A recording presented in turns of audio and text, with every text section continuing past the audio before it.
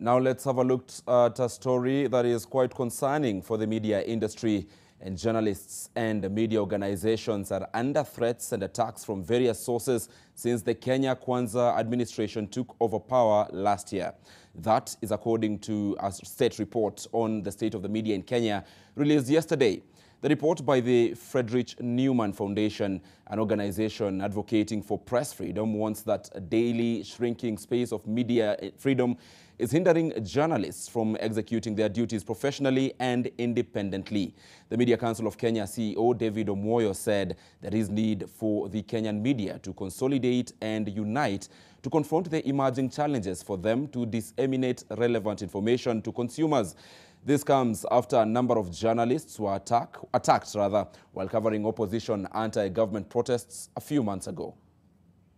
The journalists who came here today because we are speaking Jap. So for the media houses that are represented here,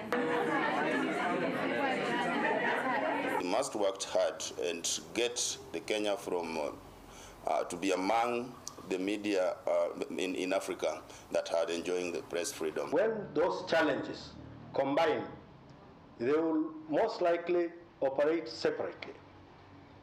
Depending on the need, they will form alliances to impede media freedom. But we need to define our strategies on how to reduce the pressure of the people working in the media.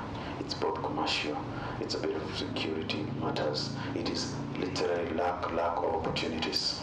The number of jobless journalists and editors out here is overwhelming.